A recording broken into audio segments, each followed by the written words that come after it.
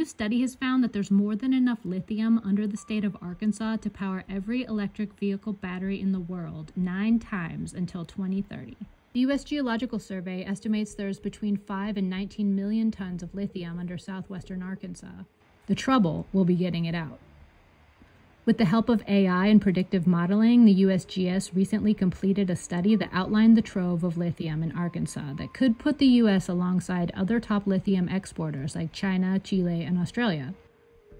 Lithium is valued for its light weight and ability to absorb and hold a charge longer than other metals. Elon Musk, CEO of Tesla, has called lithium the new oil.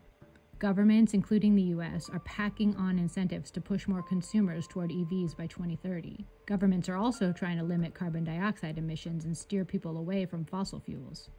5 companies, including ExxonMobil, are already moving into the Arkansas trove. They've secured rights to tap the reserves in Arkansas and are expected to begin extraction in 2027, bringing a boon of jobs.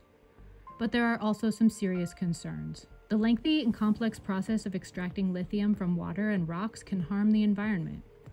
In order to be used in EV batteries, lithium first needs to be processed into a fine powder. In a technique called leaching, lithium ore is soaked in sulfuric acid, extracting and converting lithium into a salt form.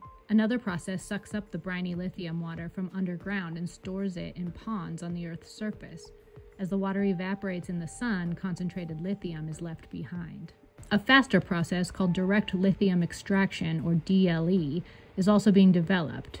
It uses chemical solvents to separate lithium from the water. No one knows yet how much lithium can safely be extracted from the Arkansas reserves, how much fresh water that will require, or what to do with the lithium wastewater. Also unknown is what kind of toxins will be left behind in the process. The Arkansas Smackover Formation, where the lithium reserves are located, dates to the Jurassic period.